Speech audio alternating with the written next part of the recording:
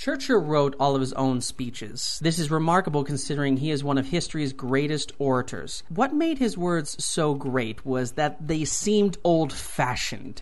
He used a dramatic prose that was very concerned with precise language, used in an eloquent way.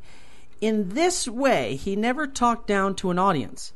He demanded that they bring themselves to his level of discourse, and if they chose not to elevate their understanding, then they would volunteer to be lost in ignorance. Balancing what could quickly become a politician seeming technocratic and obscure, he followed the Shakespearean model that brevity is the soul of wit.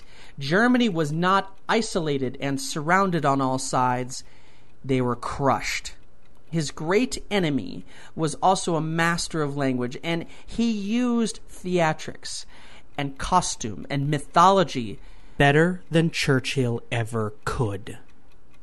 You may have noticed how I used meter to affect the dramatic impact. Pauses in speeches create suspense and add gravity to what is being said. This final draft of a speech he wrote shows large spaces, so while he read the speech, he would know how to speak it like a poet. These techniques were used and copied by the greatest speakers of all time. In his time, perhaps no greater than in world history has the formidable power of the speaker been so potent. The techniques of Churchill have been used by many great people to sway the listeners into action. A great orator is a performer, a poet, and they can use this power for good or evil.